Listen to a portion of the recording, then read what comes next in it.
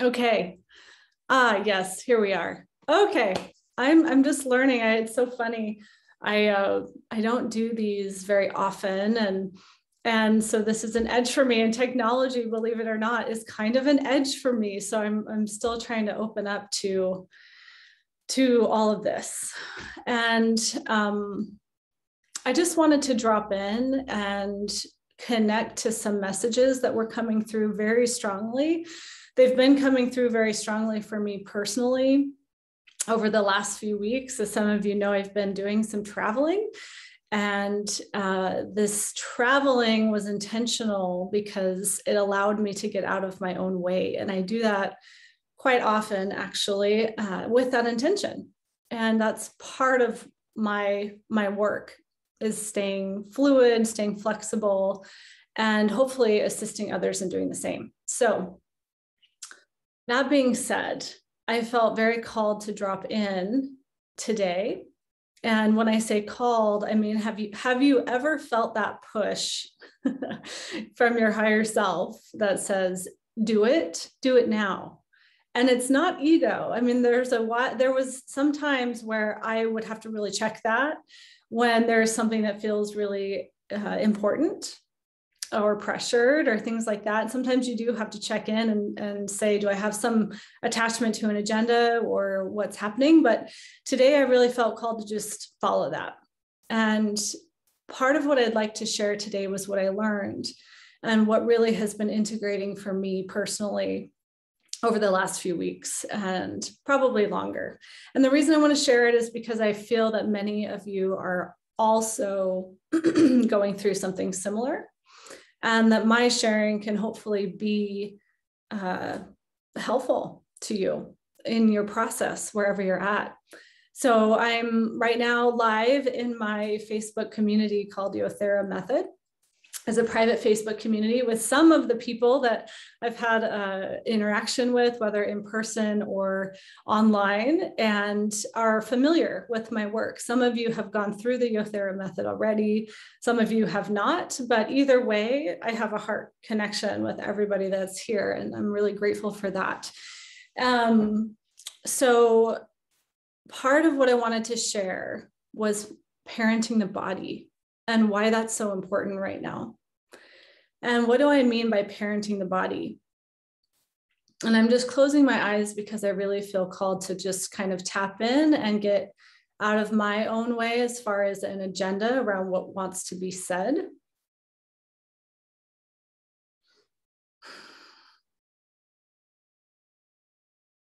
I'm actually dropping into my heart space just to give context. This is super important, and actually part of what I want to speak about today.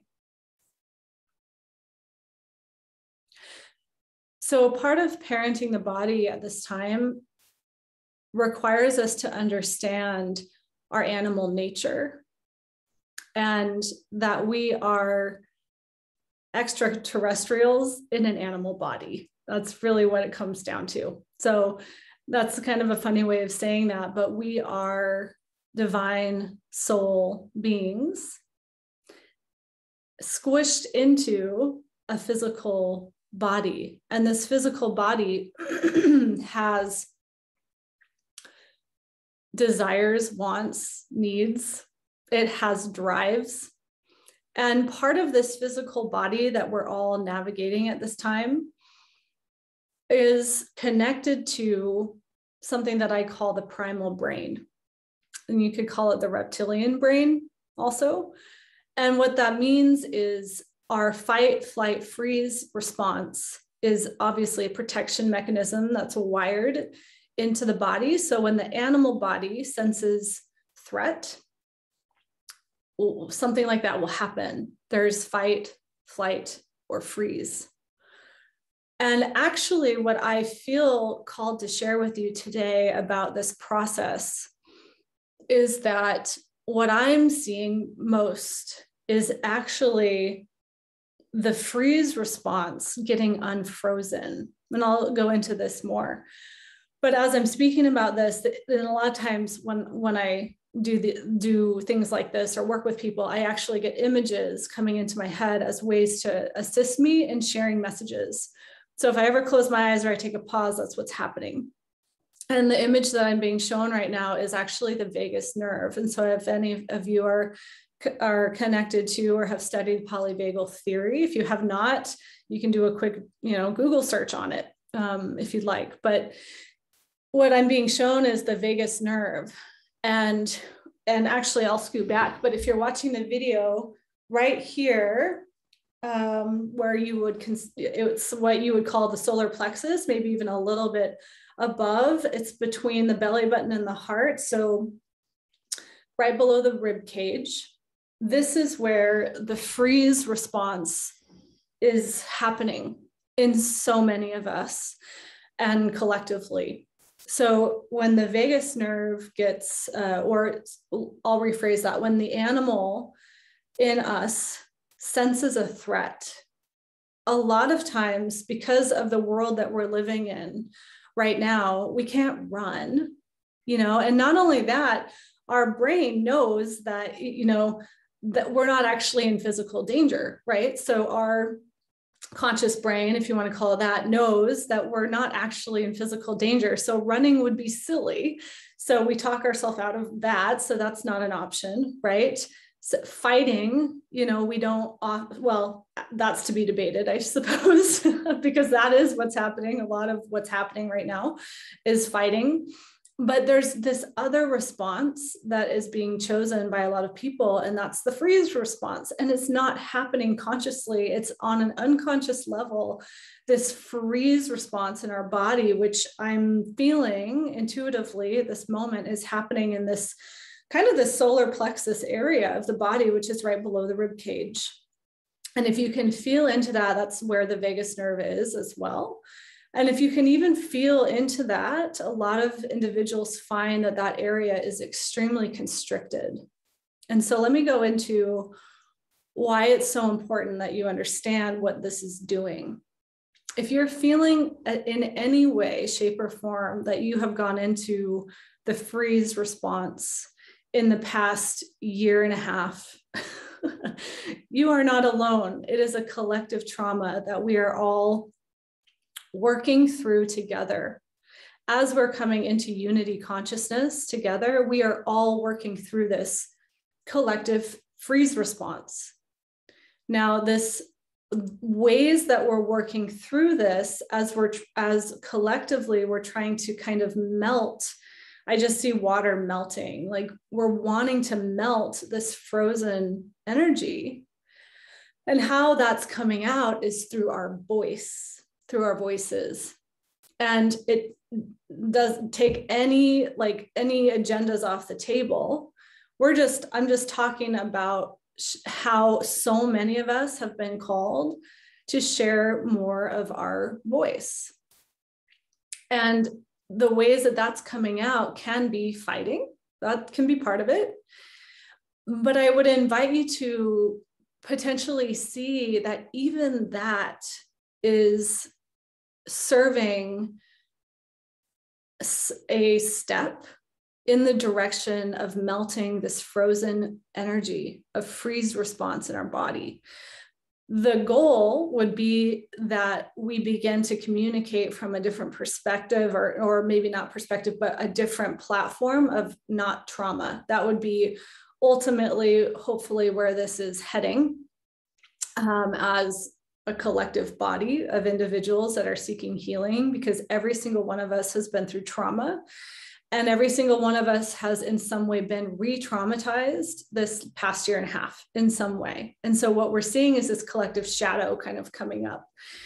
So back to the body, this freeze response that's occurring in our bodies subconsciously or consciously, now that we're talking about it for some of you, is being, what I see is it's being pushed up and out through our voices, our throat. And if you don't speak right now, there is a continuation of the frozen energy in that area of the body. And we know, we know what happens with frozen energy in the body. Oftentimes it becomes disease. Oftentimes it becomes pain. And so this, what I've been shown and felt myself is that we're being asked to speak, just speak, without really even editing or worrying so much about whether you're going to be right or wrong, whether you're going to be criticized or not. There's this mass being set free, like setting yourself free and speaking anyway, not having to know the answers, not having to have it perfect, not all of that. And it's been kind of jarring for a lot of people. But what's happening is once you open the throat, and once you begin that process, it actually starts to get refined, is what I'm being shown. So there's a refining process. So at first, I call it, like with my clients, I'll tell them it's overcorrecting the ship sometimes, right? So if you haven't spoken, if you haven't used your voice ever, and you begin to, sometimes it starts to come out as kind of harsh or just, it's not as fluid as you may feel that it is in your own mind. So if that happens, that's great. You're starting the process though. That's the beginning of healing. I would only say, to be aware of, your own projections, because we all have that. And as you share, to only share from your own perspective instead of sharing from a space of all knowing or knowing what's best for another person, or projecting pain, your own pain, or things like that onto another person. But as you begin to open the throat, here's again what happens. Now I'm going to bring this back into the body again. The throat begins to open, and those of you that work with the body know that there is a direct connection between the throat and the sexual energy, that the sacral energy, the sacral and the root areas of the body. So that would be between the hip points and then the root, like where your body meets the earth. If you sat on the earth right now, that's the root. So as your throat opens, you actually begin to open this other area of the body. And what that does, as this area begins to relax, to feel at peace, to feel, I'm just seeing this whole relaxation of this channel. So we all have channel, right, from the crown, the central channel, energetic channel, running all the way down our body, starting at the crown, all the way down, third eye, throat, heart, solar plexus, sacral, and root. And as that channel opens, there's all these openings. That's when we become a conduit, if you could want to call it that. You could become a conduit for more insight and intuition. And so I also want to add right now that it's important to understand that if we are in fight, flight, freeze on any level, then the the sympathetic nervous system is on. It's really difficult to come into alignment in this way in the body. It's extremely difficult. And where we are moving, I feel, is as we begin to heal these wounds of trauma and holding and constriction in our bodies, that we actually begin to live constantly in our parasympathetic nervous system, which is a state of ease and flow and abundance and joy and vitality and lightness. That's what it feels like to me in my own body. Now, I haven't gotten there yet, clearly, but as I feel into where I feel like we're going, as we begin to parent our bodies, our animal bodies, this becomes more available. Now, what do I mean by parent your animal body? I mean that when you become tangled or triggered by something that causes fight, flight, freeze in the body, you are able to recognize that that's the animal body being triggered, Also could be the ego. You could call it the ego getting triggered and attached to something being right or wrong or being of that nature. And by parenting that, that means bringing your higher self, or you could call it your wise self, you could call it your higher soul aspects, being able to come back into a parasympathetic state on your own, without having your external world change, without having that person apologize, without having to know exactly what's going to happen next, that you're able to come back into your state of relaxation and flow and ease and help parent the body back to safety in every moment. And that brings me to the next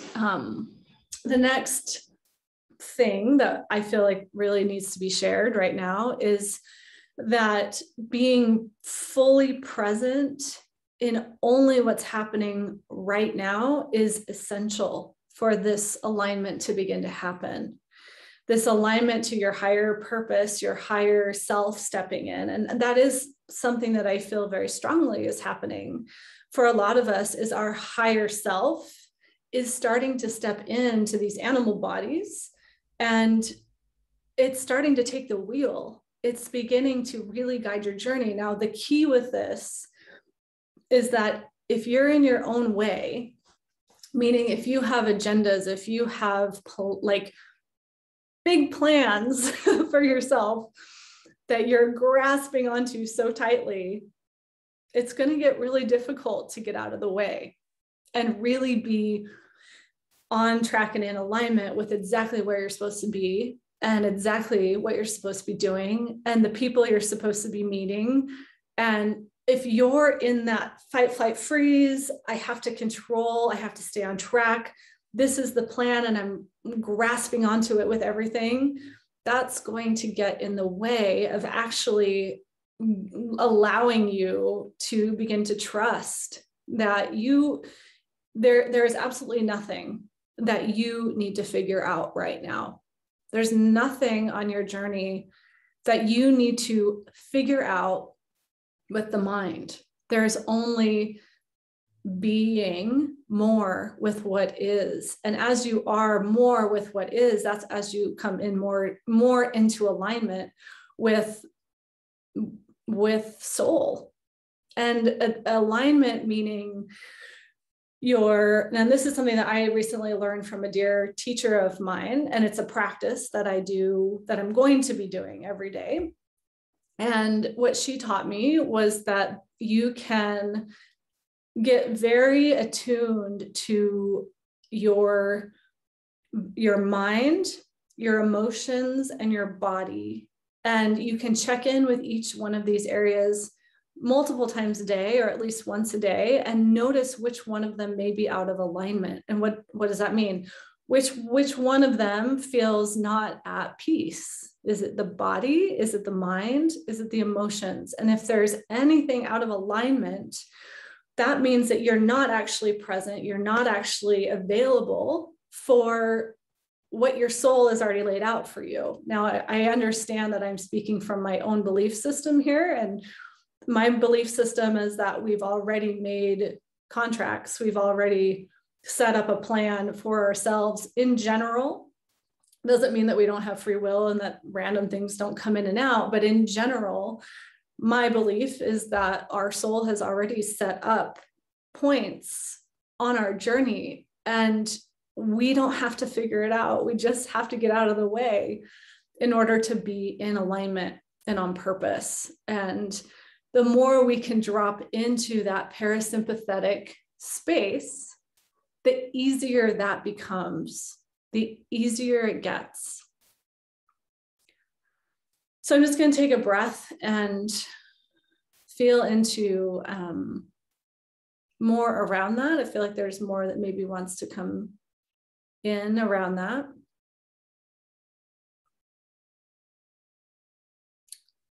What I'm being shown right now is the heart, and how important it is to include the heart, to include daily gratitude, Now, how this is important in parenting the body is that the heart, and I teach this in Yothera Method. I teach this with my clients, and they teach it with their clients. And that's so exciting to say at this point. So I've got this amazing first cohort that's about to graduate in December, and I'm just so proud of them. So the heart and the torus field of the heart, if you're familiar with heart math, so another thing that we teach. And if you are able to, it's a way of coming into coherence and alignment very quickly, is using the electromagnetic field of the heart. It's the strongest vibration that we can drop into at any present moment that immediately clears distortions in our field.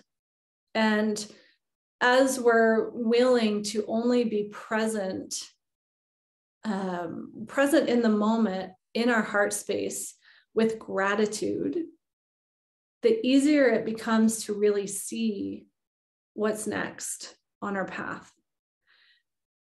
And again, I would really encourage you, if you're watching and haven't heard of heart math, you can actually even look on YouTube. There's some, you can look up heart coherence, heart math, heart coherence, and it's an easy practice in general. But there are specific ways to use the breath to breathe in and out of the heart space to expand that area, noticing any blocks in that area. And as that energy center begins to build and become bigger, the frequency is able to dissolve anything that's not in alignment with your soul, with your soul's path, with your organic alignment.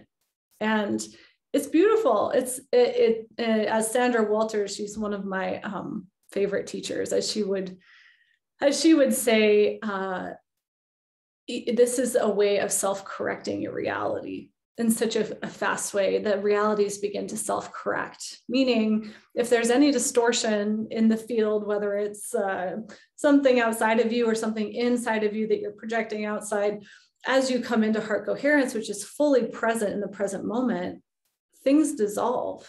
Problems that were there no longer are there. Because they're not in alignment with that vibration that you're inviting into the present moment. So I'm just seeing that heart coherence and your ability to really be fully present with the body is so important right now. And really asking, and this is something that I'm committing to doing as well, and I've been doing, is really asking the body, what do you really want? What do you really want? And getting out of autopilot is key to parenting ourselves through this time. And sometimes I'm also just being called to speak to the more healing that you do on yourself, the more present you are, the wants of your body begin to change. And what do I mean by that? You'll potentially begin to want different food. You may want less food. You might want more water. You may want more movement. You might want more rest. You may want your environment to be different, because as we begin to parent our bodies, and again, what I mean by that is as we allow our higher self or soul self to come into physical form, it begins to kind of take over a little bit. And we need to be willing to surrender to that so that we can recognize when we're actually acting out of that animal habit, because that's all it is. Just habits, things that we think we need that are outdated, things, activities, foods, ways of being in the world that are actually outdated.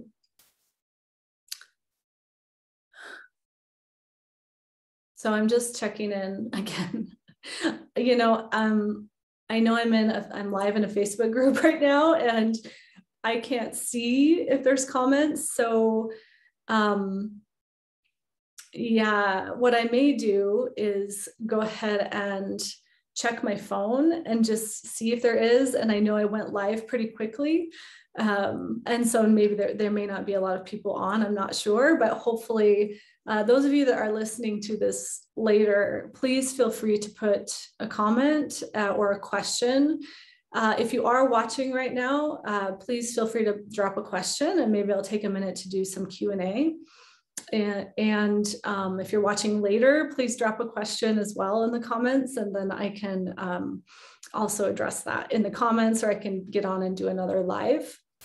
So I will check in just a moment. I will check my phone and see if there's anything that I can respond to at this time. I also wanted to just speak to the purpose of this group again.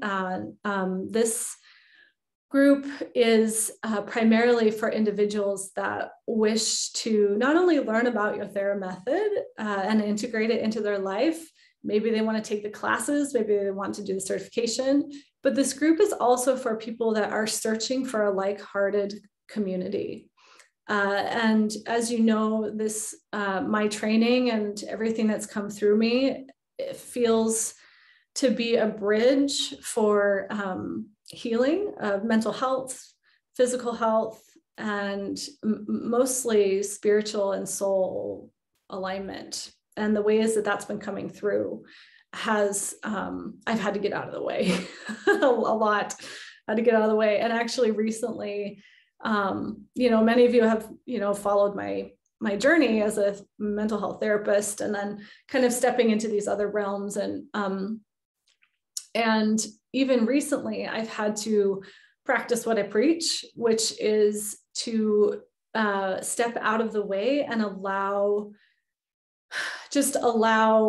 my work to be informed only by whether or not I am in alignment with my full body yes, is what I call it, full body yes, meaning mental, emotional, physical are all in alignment, and it's a yes. So that means that sessions change, like how I show up for sessions, how I show up for clients, how I'm in service to the world changes. And you may find that as well as you step more into fully surrendering and fully saying yes to being in alignment.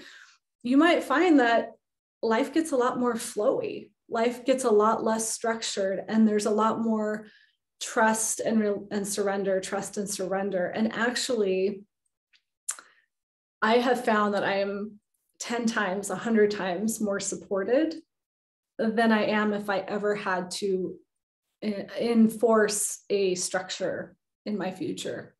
And I've done that before, and I've learned some hard lessons around trying to take control of my path.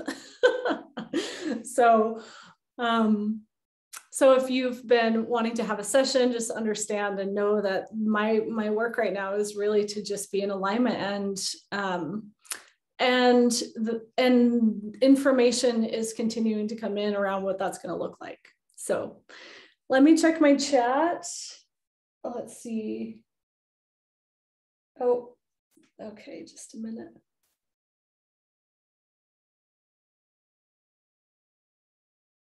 Cool. Okay, I don't think there is anything. If you feel called to drop a question after watching this, please feel free. And it was a joy to connect with you. Please continue to watch this group, because many people are going to be sharing their new stories and things that they've been through, and how their old stories have transformed into their new stories. So check that out. You know, past members are sharing on this group, and it's really inspiring. So I'll be sharing more about that in future videos if you're more interested in learning about your Yothera method and writing your new story. I actually have a really exciting offering coming down the pipeline very, very soon. So stay tuned for that as well. It's a self-guided journey called Embody Your New Story. So stay tuned for that. That's coming in the next few days, actually. So thank you for allowing me to drop in. It was great to feel you, and I hope to continue to stay connected. Bye for now.